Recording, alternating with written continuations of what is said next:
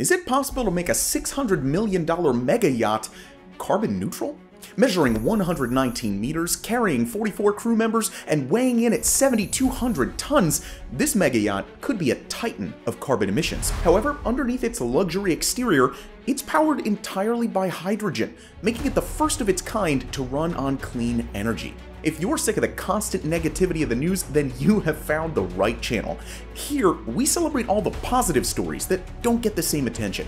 From a breakthrough treatment for asthma to more than 80 million hectares of American land now under environmental protection.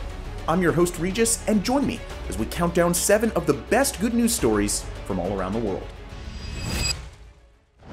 Our first story comes from the medical world, where a new suitcase-sized device can now detect tuberculosis in just a few minutes. The most deadly infectious disease right now is tuberculosis, an infection that most often attacks the lungs and takes the lives of 1.3 million people each year. The most tragic part is that it's completely curable. However, one of the biggest problems is detecting it in the first place. Usually an X-ray is needed, which can take days to come back depending on the person's access to healthcare. Now, with the help of artificial intelligence, diagnosing the disease has become much easier.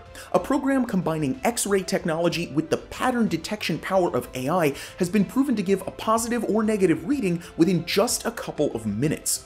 Using this method, hundreds or even thousands more tests can be processed in exactly the same amount of time. The best part is the equipment is portable enough to fit inside a suitcase, making it accessible in more remote areas. In the Philippines, where a tuberculosis epidemic is gripping the nation, the technology is already being rolled out. There, the disease is one of the leading causes of death in the country, accounting for 1 in every 35 deaths. The new X-ray device will allow villages and small towns to get tested for the first time. Often, the hardest people to diagnose are poor remote populations, making the technology a game changer in the fight against tuberculosis worldwide. Equipped with this new suitcase-sized diagnosing tool, the global health community is hoping to send it packing once and for all. Tuberculosis isn't the only lung-based disease that medicine is improving against, as there's finally a new possibility for treating asthma. Asthma is a common lung condition where the airways are narrowed and inflamed, making breathing difficult. Globally, over 300 million people suffer from asthma, including me. While most experience relatively mild symptoms, for some it can be fatal, especially in children. There's still no known cure for the disease, and even worse, almost 1/3 of the people have asthma that isn't responsive to most treatments, leaving them vulnerable to serious asthma attacks, which can be deadly. A revolution could be on the horizon though, with new research coming out of King's College London that's changing the way scientists think about and treat asthma. In a recently published paper, researchers investigated how asthmatic inflammation damages the airway linings and makes the body more vulnerable to future attacks. Since inflammation is the most obvious symptom, it's the only one treated, usually with inhalers containing medications like steroids and things like that. However, the root cause, identified as something called epithelial cell extrusion, hasn't been addressed directly. One of these causes is that cells lining the airways, which are usually your body's best defense against harmful invaders of the lungs, are squeezed out and killed when the airways contract during an asthma attack. The study experimented with a chemical called gadolinium, a type of metal used in MRI scans, to block this process of cell exclusion.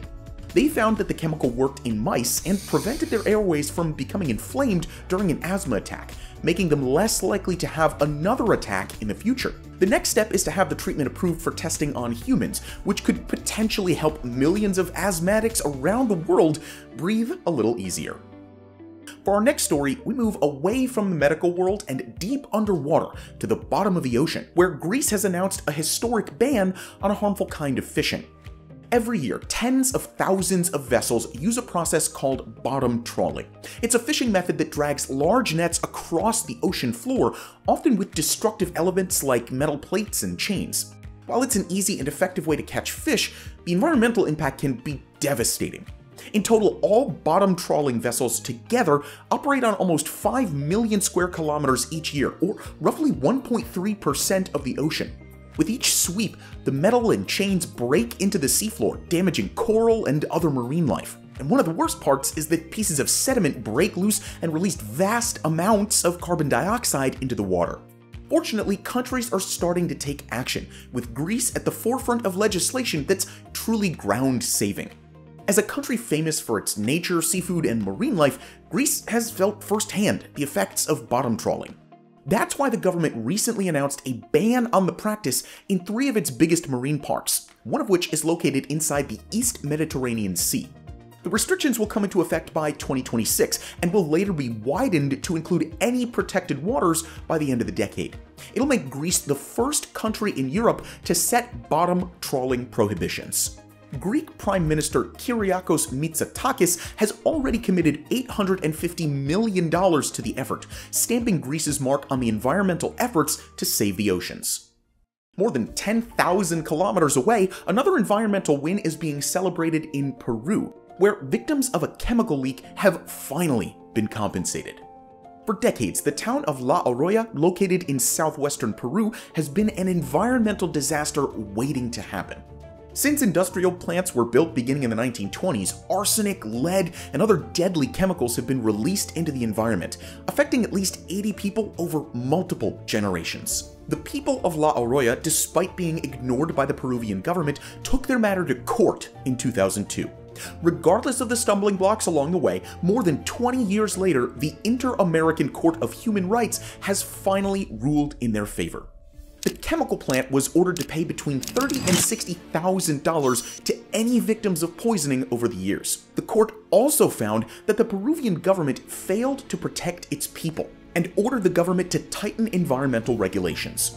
That will mean going forward, regular reports will be compiled on the quality of water, air, and soil, while an investigation will continue to track down the businesses responsible for the catastrophe. They probably should have been doing that from the beginning, but better late than never, I guess? In the northern part of the Americas, a bold move against the United States government could be the key to saving the environment. According to new legislation, the US is dedicating over 990,000 square kilometers to conservation and renewable energy.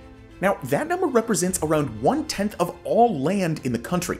The change comes from new regulations introduced by the Bureau of Land Management, which has chosen to prioritize the protection and restoration of natural habitats. This shift in policy is a dramatic change, as the Bureau of Land Management has, for decades, focused on leasing land to non-renewable and carbon-rich industries like oil and gas, especially under the Trump administration. Now, with the new regulations, land leases will be prioritized to companies pledging to restore, mitigate, or conserve land to balance out natural resource extraction.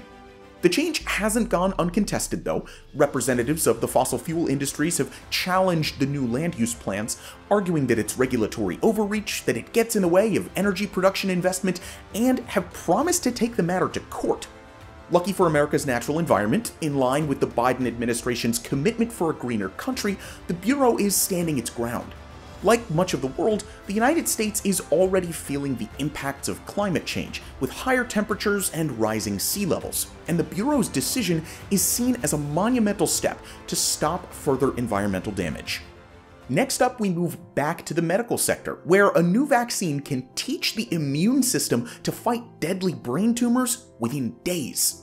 The immune system is the body's strongest line of defense, and now scientists working out of the University of Florida might have found a way to reprogram this system to respond to potential threats such as cancer.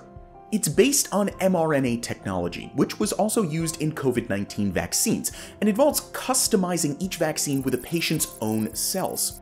It works by introducing a cluster of these cells to teach the immune system how to detect dangerous tumors. This method is proven to be much stronger than using single particles, and can begin to take effect in just 2 days. The new vaccine was tested on dogs with terminal cancerous tumors with promising results. On average, it increased their lifespan from around 2 months to 4.5 months. In human time, that's like 2.5 years. And in follow-up testing on humans, there were similar results. The immune system almost instantly began fighting brain tumors aggressively. Both in the dog and human trials, the target was glioblastoma, a dangerously fast-moving brain cancer with a survival rate of just 6.9%. Researchers have noted that it's too early to know how much it might extend the lifespan of humans, and that it's not a magic bullet to cure cancer. However, it does offer an innovative new way to attack tumors, and could open the door for mRNA technology to be used against a range of different cancers and diseases as well. For our final story, let's pay off the intro. A new Megayacht has been unveiled with a surprising feature. It's the first in the world to be entirely powered by hydrogen. The world's richest and most famous travel in luxury. In the air, via private jets, and in the sea on a super yacht, the ultimate symbol of success. However, more and more, with the criticism of the gigantic carbon footprint left behind, even the wealthy are looking for alternatives.